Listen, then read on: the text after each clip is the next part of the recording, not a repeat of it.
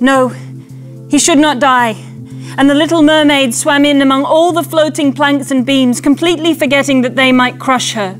Elizabeth was a very determined young woman. She had to learn how to swim. All she needed was a teacher. Despite growing up surrounded by water, Elizabeth was taught to fear the sea. Hi guys, I'm a fish.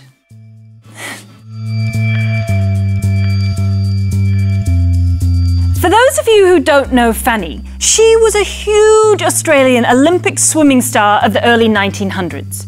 She was so good that at one point she set all the records for both the women and the men. Would you like to go to the Olympic Games? And you'd like to win a medal? The choice is yours.